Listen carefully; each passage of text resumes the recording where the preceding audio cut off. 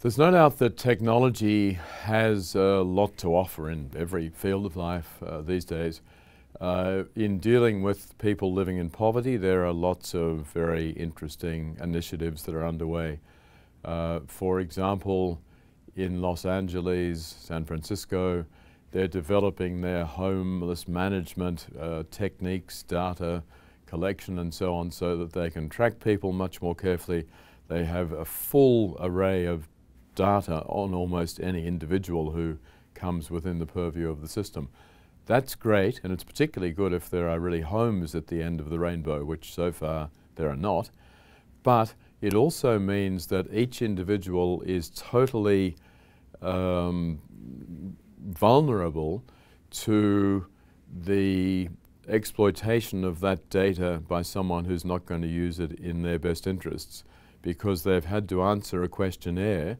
Who have you slept with recently? What sort of drugs are you on? All sorts of very intimate activities. And so that's quite a problematic part of it. The other thing with big data, of course, is that we become very dependent on algorithms.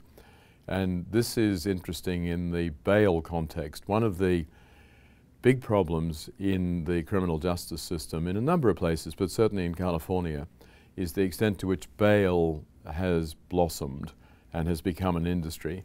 So judges are now routinely setting large bail amounts for someone who's been arrested and charged. That's fine for someone like me. I can mobilize quite a lot of money and I can be out on the street tomorrow. If you're homeless and you have a $5,000 bail, there's no way at all that you can pay it yourself. So what's happening today is that I go to a commercial bail bond company.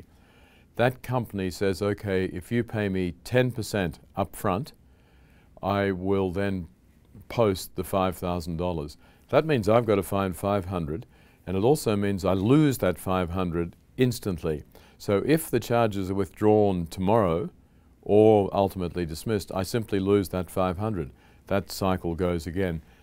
A lot of people cannot find the $500, let alone the $5,000 or whatever, so they're languishing in prison.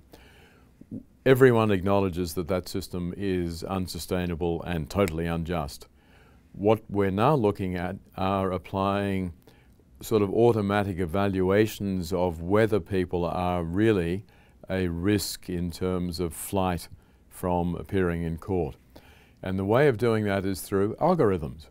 But the problem is that the algorithms are sort of dependent on the data that we have.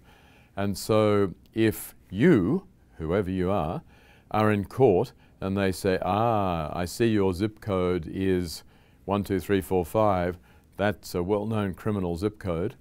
I see that you are African American, not a very good record in terms of showing up. I see a number of other characteristics. And so the algorithm, which is supposed to be really scientific and targeted, ends up just reproducing a lot of the prejudices and stereotypes that are currently driving the existing system. So we need to be extremely cautious with the ways in which new technologies are employed.